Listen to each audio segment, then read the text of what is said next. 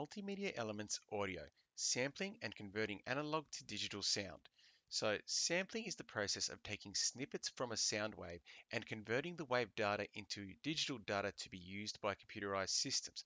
Thousands of samples need to be taken from an analog sound wave in order to represent the audio data adequately in digital form.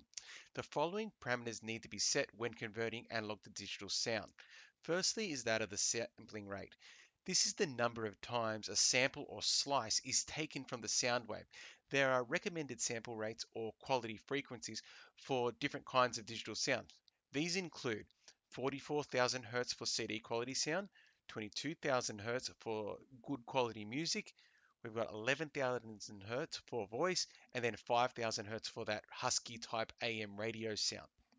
What I want to highlight as well here is sound frequency is measured in hertz, as I was saying through that, which is the amount of times a wave cycle occurs per second. Thus, in CD quality music, we are taking 44,000 samples, okay, 44,000 pieces of data from a waveform per second. So that's quite a lot because songs don't go for 1 second, they go for much longer than that. But that's how much data we're getting per second. Secondly is the feature of sample size, and this is the number of bits per sample. How much data will be recorded about each sample? The most common sample sizes are that of 8-bit and 16-bit sound. The more bits available, the more sounds available. So firstly is 8-bit sound, which is able to represent 256 possible values in relation to digitized audio samples. An 8-bit value is 8 digits in length, so 10101100, and it's all zeros and ones because we're talking in binary here. So 8-bit sound is adequate for producing electronic-like sounds, old school video game sounds, the beeps, the Super Mario music, all of that. That's 8-bit sound. Though some mainstream artists have been able to make good commercial songs using 8-bit sound. Though most natural sounds come from 16-bit sound, which is able to represent 65,536 possible values. That's a lot more in relation to digitized audio samples. A 16-bit binary value is 16 digits in length, as you can see there. All right, so it might only look like twice the length, but capable of thousands of more sounds. 16-bit sound is adequate for producing natural sound, CD quality audio music.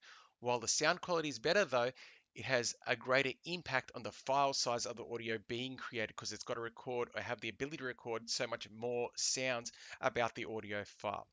So let's try to illustrate this now in reference to sampling rate and sample size when converting an analog wave to a digital wave. So here is my analog wave, and in a previous video we talked about how these waves tell us things such as amplitude, which is the volume of the sound and how loud it goes, the wavelength, which tells us the pitch of the sound, okay, and the further apart they are, the deeper the sound will be, or the closer together, the higher pitch the sound will be, and then the frequency, how many times, usually in hertz, which is in per second, the waves occur, how many waves occur per second.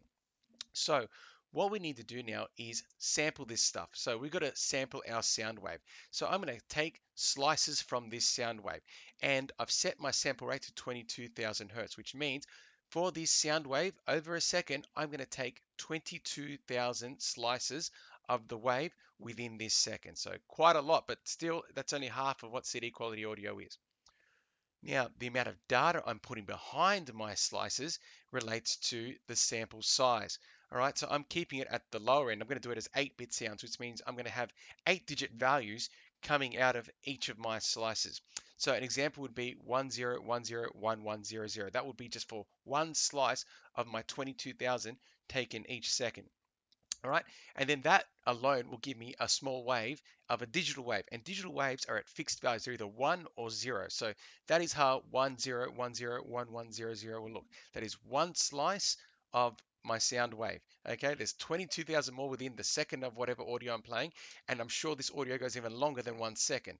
So I hope this has given you an understanding of the importance of sampling in relation to converting analog sound into digital sound, and how we have to establish what the sampling rate will be, how many times we take a sample from an audio wave, and the sample size, how much data is behind the samples that we are taking, whether that be 8-bit or 16-bit sound.